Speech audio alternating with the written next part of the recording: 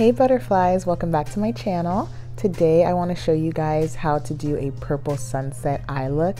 So let's get started. So right now I want to start off with some primer, some eyeshadow primer, and I'm just going to put that all over my lids and make sure that it's an even coat. You don't want too much or too little. Then I'm going to take my beauty blender and I'm going to go over my eyelids where I put the eyeshadow primer and just blend it out so that there's not too much product like I was saying earlier. Okay, so now we're grabbing our concealer, and I personally use two different kinds of concealers when I'm doing my makeup. One that's my skin color and then one that's a few shades lighter. But for my eyelids, I use the lighter one. Right under my brow, I will use the one that's more close to my skin tone to give me more of a natural look. Also, fellow butterflies, please make sure if you're using a beauty blender that you wet it. You'd never want to use a dry beauty blender. It just doesn't give you good coverage and it doesn't really help you blend out your makeup well. So if you guys are a beauty blender fans, please damp it, make sure it's wet, because dry is not the way to go. Okay, so now it's time to have some fun. I love colors. I have two eyeshadow palettes that I'll be using today. I kind of pulled out the other one later on in the video, but you'll see it. So I wanted to do an orange color in my crease, and I'm using more of a fluffy brush, and I'm just kind of dabbing that in so that way I can get as much color as I can onto my lid. For this look, I did not set my lid. I just kind of went in with the colors. I feel like it gives it more of a vibrant look. And then right after the orange, I'm gonna go in with a deeper purple, and that purple I'm just gonna pretty much rub it into my crease, not above that. I just want it to be like on my lid itself. Okay, so now for the second palette, I am gonna be using the peach color and the purple color in there. It's like more of a lavender, and those are to blend out the top of the orange right under my brow bone. So I'm just gonna go in with a light color. I don't want it too heavy, just literally a light dab. If you put too much powder, just blow it off a little bit. You don't want too much because you don't want to give yourself more of a darker, harsher curve. You want to have a fade of color.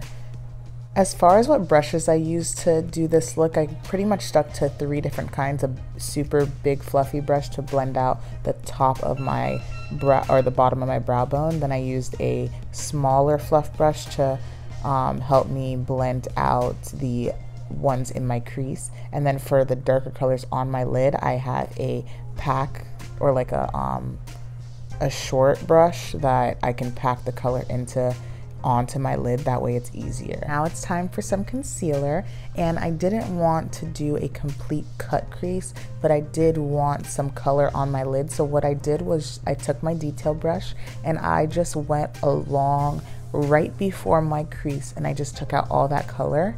And then I went back in with the second palette that I used, and I just used some gold shimmers and pink shimmers and just packed it onto my lid to give me more of a summer sunset fade downward. So that way, to me, it looked like right where I put the concealer, it looked kind of like the sun.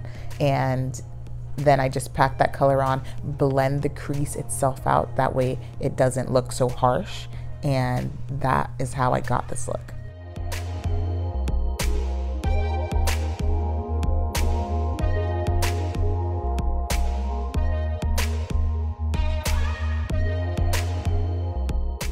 Okay, so now that you've seen that I've done my second eye, we are gonna start with beating the face. So first, we're gonna start with that Fenty foundation, that Fenty Beauty. It is like the best foundation I've ever used. I've only used like 3 other ones, I'm still learning my way around, but honestly, it has the best coverage. If you use it with the primer just makes the foundation that much better. Like, the foundation stays without the primer, but when you add the primer, you could literally wear that foundation for 2 days. Not that you should wash your face, but you could wear it for 2 days straight. I'm just saying.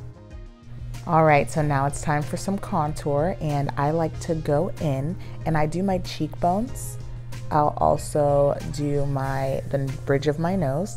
I'll do above my lip, around my chin, and then I'll do a little bit on my forehead. Not too much because I don't think my forehead's that big, but Now I'm going in with my contour beauty blender. I have multiple beauty blenders for different things, one for highlight, one for foundation, and then one for my contour.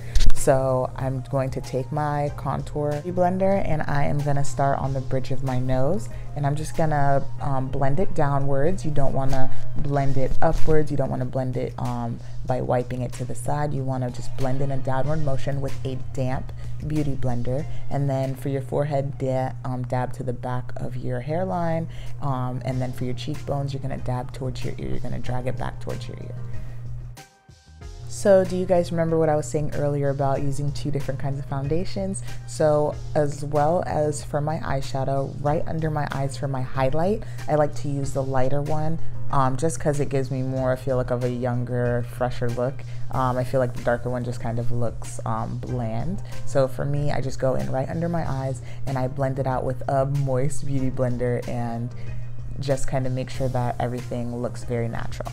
Now I'm taking my concealer, my regular concealer, my Fenty concealer, because Fenty, I'm telling y'all, like, I should be promoted by Fenty, but I just go in with that right under my cheekbones where I put my contour. I like to give myself a little extra edge, and then on my forehead, the middle of my nose, my middle of my lip, or the above my lip, and right in my chin.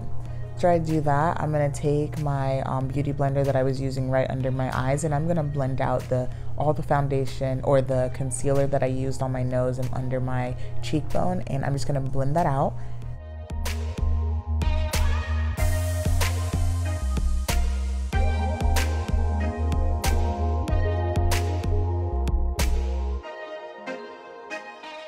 Alright guys, so we're going to set our highlight as well as our contour. For my highlight, I use a setting powder, and then for my contour, I use a loose skin tone powder. And I just I don't believe I sat and baked for this one. I don't really think I'm a baker. I only do that on special occasions. But as you can see, I'm putting the white powder on wherever I put my highlight, so on my cheekbones, right under my jawline, in the middle of my forehead, on my nose, and then the contour, I just put it around my hairline, on my jawline, and my cheekbones, and the sides of my nose to set everything and make sure everything is in place.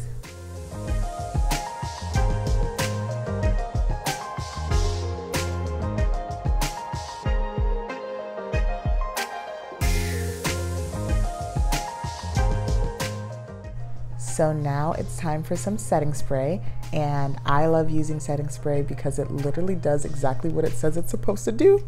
It does what it's supposed to do. It makes your makeup stay all night, and y'all know I got that Urban Decay all-nighter, so I'm not playing around. Alright guys, so now we're on to eyeliner. Personally, I've used about 3 different kinds of liquid eyeliner, and so far Kat Von D's Tattoo Liner is my favorite. I literally go by it all the time because it doesn't dry out as easily. There's a felt tip. It's an actual pen, so I feel like it's like flows like very easily. I'm not struggling. I don't have to dip it. I literally, if I run out of some ink, I just shake it and it comes out really smoothly. So Kat Von D liner is really great. As for my bottom lid, I love to use powder just to give me more of a smoky eye under the bottom, but I do like to go in with a pencil on my waterline, and today I'll be using a deep blue, I believe it is, Urban Decay 24-hour liner, and it's very pigmented, so it just makes my eyes pop. Okay guys, we're gonna be wrapping some things up, so now we're going in with blush. For me, I use a stipple brush and red lipstick. I know that sounds really weird, but it just really works for me. And I don't have to go out and buy blush because red lipstick just kind of gives my cheeks that rosy color. So I'm gonna be using 2 separate colors on my face for highlight today, and one is going to go under my brow, and then the other one is going to go on my cheekbone. For my brow line, I am going to use just a flat brush just to help me smooth everything out, and then on my cheekbone I'll actually be going in with a feather brush, a smaller feather brush, and to blend everything out I'll be going in with a bigger feather brush, because you don't want to leave looking too harsh on your skin when you put highlight on. You want to really blend out the edges so that it looks smooth, like you don't even have the highlight on.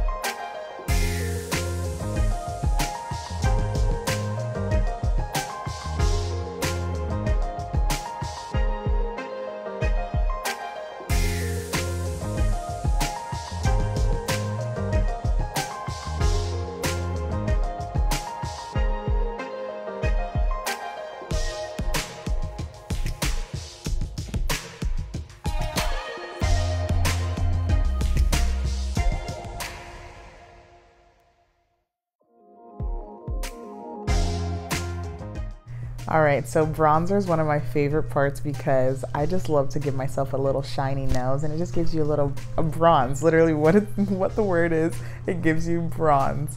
So I put it anywhere that I put highlight, but I put a little bit extra on my nose because I just like to have a shiny nose.